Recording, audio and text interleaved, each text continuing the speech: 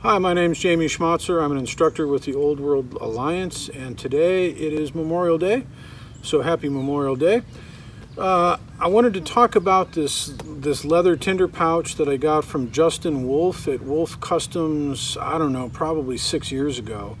And I want to tell you what I use this for. Now, many of you are fans of doing flint and steel fires, and if you have any experience doing that, you know that sometimes you get material that's a little marginal, might be a little damp, it might be a little coarse like grapevine or whatever, and what's a big help is to put into the middle of that bird's nest some super fine material. And what I want to show you is right in here. So I'm going to open this up, and there's going to be some super fine tinder. Some of it's even 6 years old. I start pulling this out. You're going to be amazed at how much comes out of here because I compressed it so much. All right, we've got some tulip poplar bark, there's some cedar, there's a piece of birch bark, there's some kind of fluffy material there you could see. There's some of the cedar right there, right?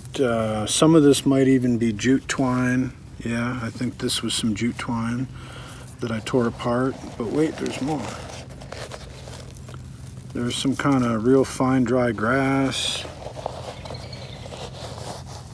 There's some more cedar, a little bit more birch bark, and all of that was in this little pouch, okay? Now, this would make an absolutely amazing bird's nest by itself, but I would never do that. What I would do is I would take about this much, just that much, and put that in the middle of my bird's nest.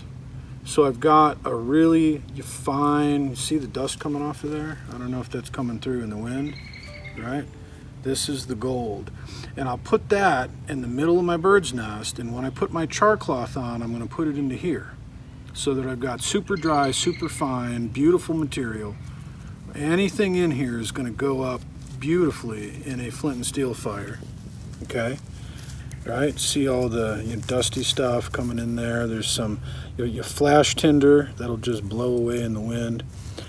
Little bits of birch bark in there. All this beautifulness, it all came out of here, believe it or not.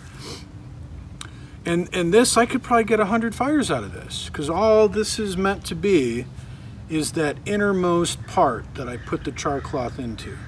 All of this. So with this, I can pretty much guarantee that even if I have a marginal bird's nest or tinder bundle, so long as I can get the char cloth into this and get this lit, the rest is going to go up. So if you are into doing flint and steel fires like I am, you might want to think about putting together a tinder pouch that's specifically for that innermost layer of your tinder bundle, so that you always have this sort of stuff. And then when you're out collecting tinder, going to make a bird's nest, you can get your grapevine and you can get your, tulip poplar or whatever, but you've got this super fine stuff just ready to go, right? So I'm going to put all this back in here and see how it all magically disappears right into the bottom. And even when I pull it out and process it, I'm going to get all of that dust on this piece of paper that I'm going to dump back in there.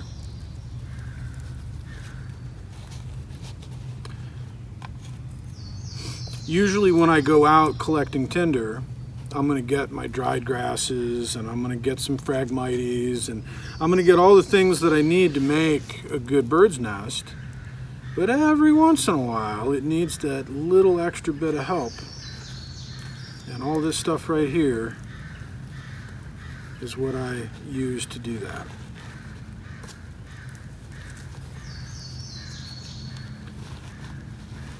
All right, there we go. And there's even, there's still room in there for me to put in more if I wanted to. So let's get this in there. This stuff here, you sprinkle some of that on top too. There we go. And so this It's a good design Justin did here. So I'm gonna pull that to close it. I'm just gonna make a loop, right, and then make another loop. But what's cool about the design of this pouch is that on both sides there's also these little loops.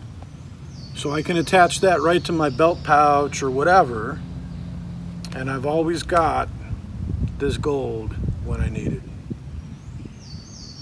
See you next time.